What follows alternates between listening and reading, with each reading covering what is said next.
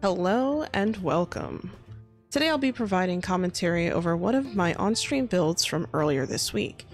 I decided to make this build after reading comments that I've received on my previous videos where people would say something along the lines of, "My castle is just a square," or "I always seem to create a square castle."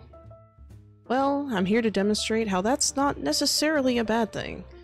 There's a lot you can do, even if your castle is just a square. For this build, I decided to make a hair and nail salon. At first, I was just going to make a barbershop, but as I got further into the building, I felt a little more inspired to go further. I was fairly certain early on what kind of mirror I wanted to use on the wall to emulate kind of the salon mirrors that you would normally see. I decided to go with the biggest mirror possible for the wall, and it seemed to work out nicely for this build. I wasn't too sure about the tables up front though. The wooden tables didn't quite fit what I had in mind. At first it looked like a good idea, but as time went on, I kind of changed my mind.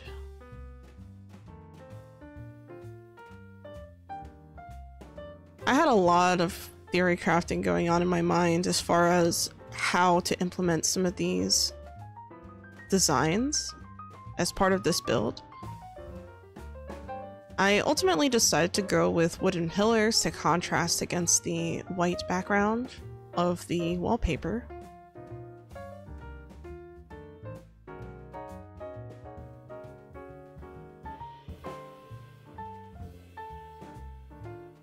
I felt it was important to have pillars that contrasted really well against the background of the building, or the wallpaper, I mean, behind the mirrors.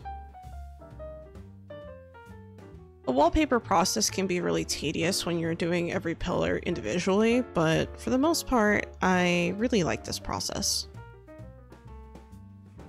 Next was the floor. I knew for sure I wanted to use the lightest color library flooring I could. I wanted that shiny, glossy wooden look to the ground. And I knew that having a shiny, glossy floor against a dark contrasting column would look really nice in the end. So I decided to go with that.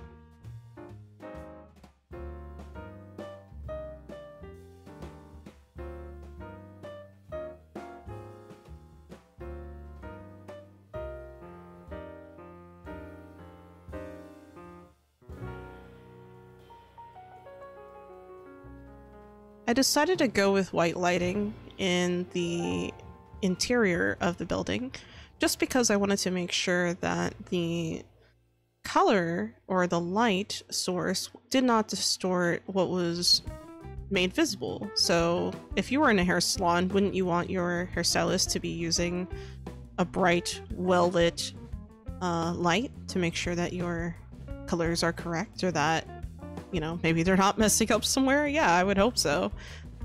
Good visibility without it being overwhelming was kind of a hard challenge to kind of balance in this castle because it's so small. This is only a one floor build, and I wanted to also use like a checkered flooring, mostly because I tend to see that a lot in a lot of hair salons and barbershops and things like that. I never understood why that was the case, but it does seem to fit well here for whatever reason, so I decided to go with it. At this point in the build, I started thinking about the privacy screens. So when I used the privacy screens, I was trying to figure out how much of the space I wanted to control, how much of the space I wanted to make visible or invisible.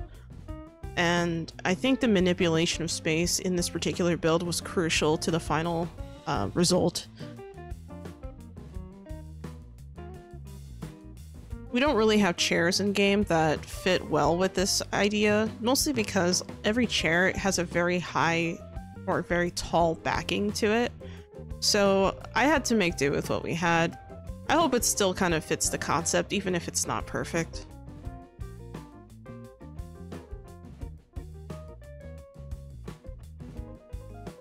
I decided to go with gold accents because I wanted to give the air of prestige.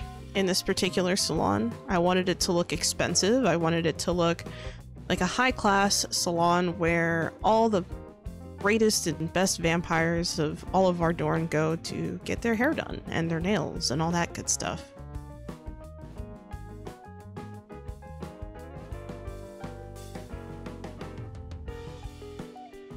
I decided to go with the alchemy flooring instead of the dark tiles as a substitute because I just thought it was more visually interesting.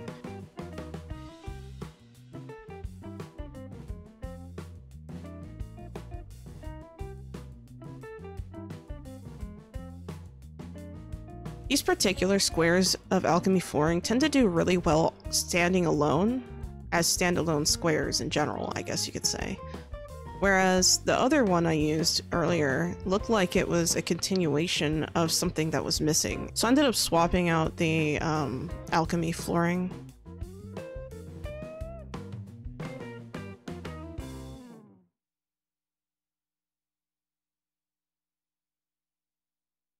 When I added the sofas, I decided to use pretty much what I would normally see in a salon myself, where you would have some magazines, a coffee table, a waiting sitting area. Usually the sitting area was rather comfortable, usually. At least in the salons I went to, and part of the reason for that is that you might spend your whole day at the salon. I mean, I've had times where I was sitting in that chair for like 4 hours, 5 hours, depending on what I was getting done. And if it was something where maybe instead of getting my hair done in a salon, I was getting it braided somewhere, my hair would take maybe 6 hours to complete, depending on what they were doing and how many people were working on my hair at the same time. So, I mean, even just sitting here in the chair, I wanted it to look comfy. I wanted it to look inviting, because I know what it's like to sit in a chair like that for several hours. It has to be comfortable. I really wish we had some kind of lamp in the game that would have maybe like a curvature or like a bell top that leans over. Originally I was thinking that it'd be really cool if we had that, just because I could use it to kind of look like a hair dryer, like a hair drying station. But unfortunately we don't really have that in game yet, and I'm kind of hoping one day we do, but I guess we'll have to see. At this point, Blood Moon started rolling around, and I knew I was deep into the build at this point. I kept messing around with not so much color stuff, but item placement stuff. Whenever Blood Moon happens, I tend to avoid messing around with the colors as much. Mostly because I don't necessarily like the distortion of color, and I wasn't too worried about it.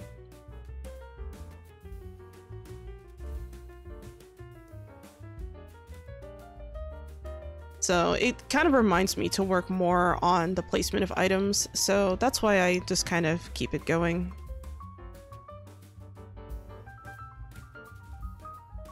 At this point, I started having trouble figuring out where to put these shelves. I knew I wanted the potion racks up to kind of look like places where you would stick nail polish in, or other various chemicals like hair dye and things like that.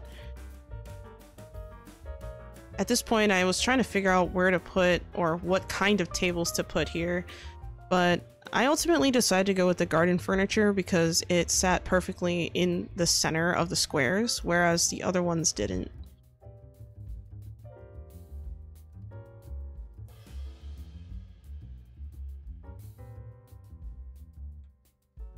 At this point, I was kind of fighting with myself, trying to decide how many of those tables I wanted to have in that room. But I also didn't want to block off any entryways, so I ended up settling on just 2 tables.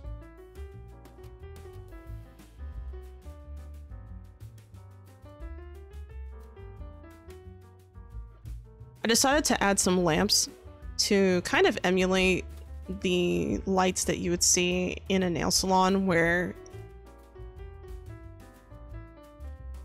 the nail tech could just have really good views of your nails and have a really good view of what they're doing. You need proper lighting for that, so I decided to go with these curved light posts. I really wish we had a bigger version of this, but kind of like a bell shape at the top. But yeah, we don't really have that in the game. It's probably a stylistic choice, but I would like to see something like that for furniture in the future. At this point, I started adding some paintings, and at first I was going to put random paintings up, but then an idea occurred to me to actually add portraits instead. A lot of times when you enter these hair salons, they'll have portraits of random people on the walls with sometimes really ridiculous hairstyles, and other times just relatable ones or ordinary ones, usually modeled by someone and probably out of some kind of catalog.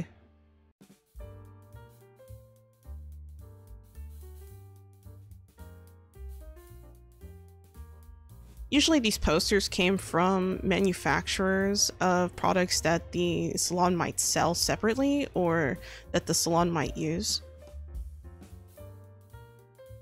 It wasn't always the case, but I always thought that was something interesting. I also decided to add some shrubbery to this build. I love adding plants and stuff to all of my builds if I can, so I couldn't waste the opportunity to do that.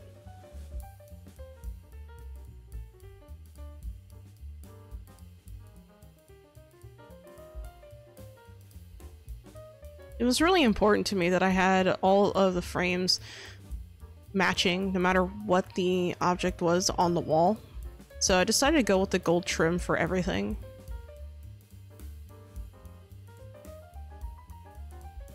I'm really happy with how it turned out actually. And once I put down the new chairs, it just looked really, really good.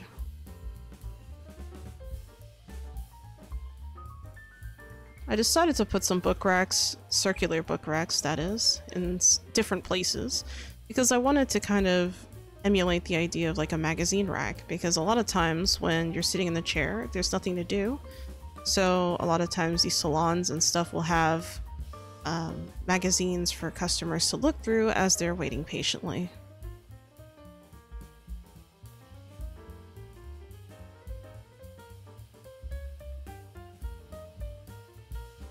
I put a couple of clocks in this build as well because it's really easy to lose time when you're in the salon.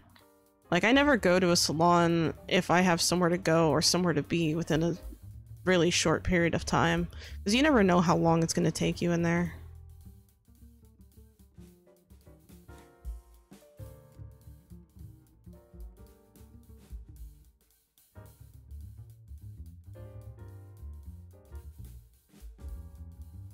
Watching myself walk through the nail area of the salon several times, I can't help but think of the nauseating scent that would come from all of the chemicals in those rooms.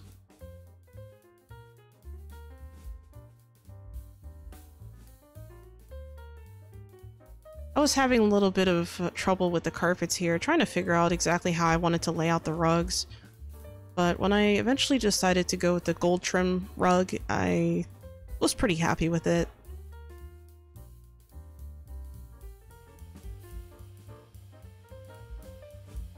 I decided to dye them red to kind of match the alchemy flooring squares a little bit because I felt like I didn't have enough of the color red in the design yet. And I just wanted it to look nice.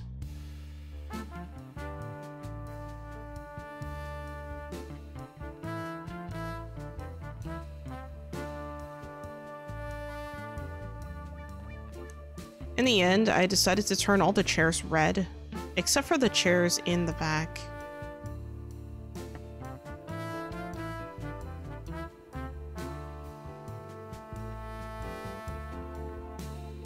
I sat in some of these chairs a couple of times just to kind of see if it gave me the vibe I was looking for.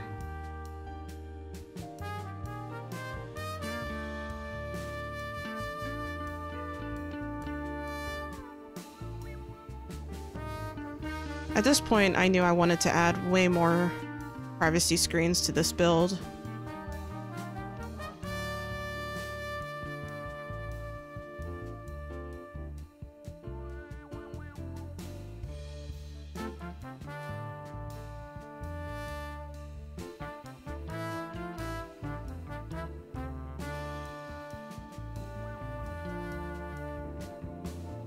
I liked the idea of adding privacy to pretty much every station here in the build, mostly because I really value that myself. I mean, nothing is worse than when you go somewhere and you're having something, you know, done to you, your physical body, and everyone's just staring at you, and you're not sure if they're looking at you or they're looking at your hair or what they're looking at, but it's just a really uncomfortable feeling sometimes.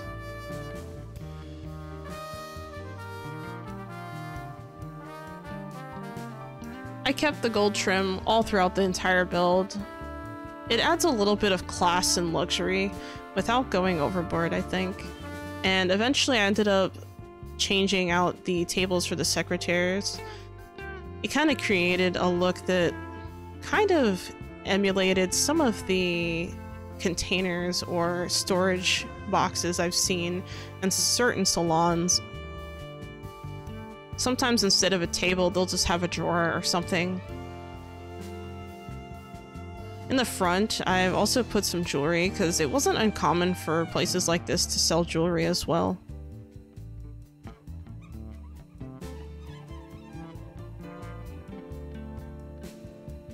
At this point of the build, I knew this was going to be difficult because I didn't know what kind of chandelier I wanted to use. So once I figured out the chandelier in the front, I started experimenting with chandeliers throughout the rest of the building. And at one point, I ended up adding some lighting above the individual chairs, but I ended up scrapping that idea in favor of something a little bit less bright and a little bit less bright.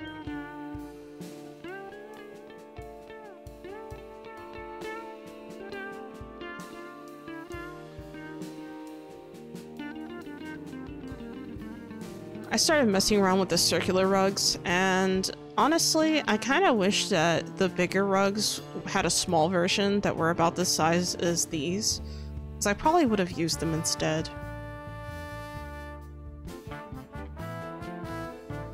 I was debating whether or not to add a chandelier to this back room, but I ultimately scrapped it and decided to just leave it alone.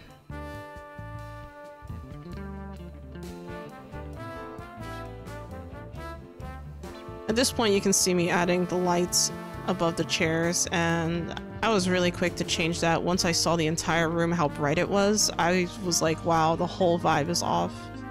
So I decided to leave it alone. I wanted a classy feel, but it didn't have to be super bright in there.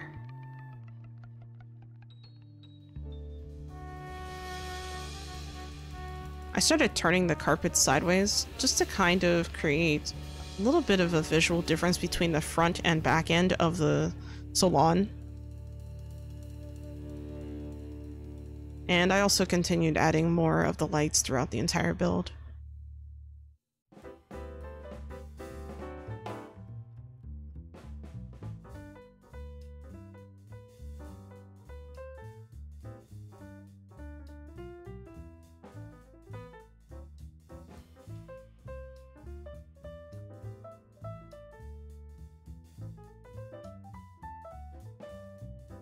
At this point, I started adding the finishing touches of the build, and I decided to go with a really fancy carpet, as you guys can see.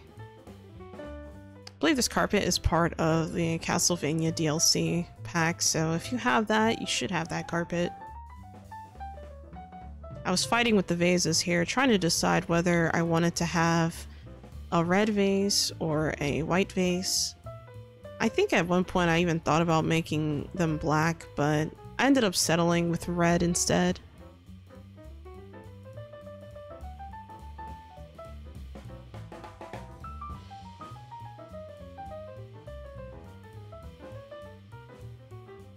I also planted some blood rose seeds at the bottom of the different shrubbery areas. And in the vases, I decided to use a plant that kind of went from green to red.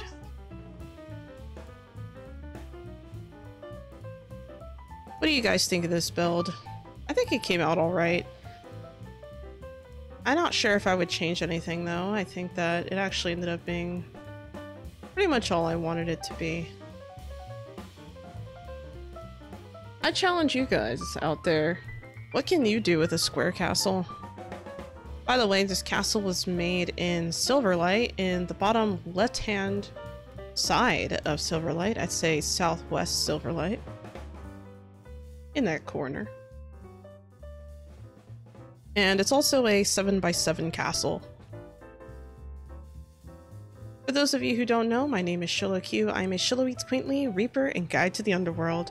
I stream 3 times a week on Twitch, Kick, and YouTube, and you can catch me playing P Rising usually on Thursdays, but I do stream it more often from time to time. If you like this video, please leave a like, share, and subscribe, and as always, Xolo out.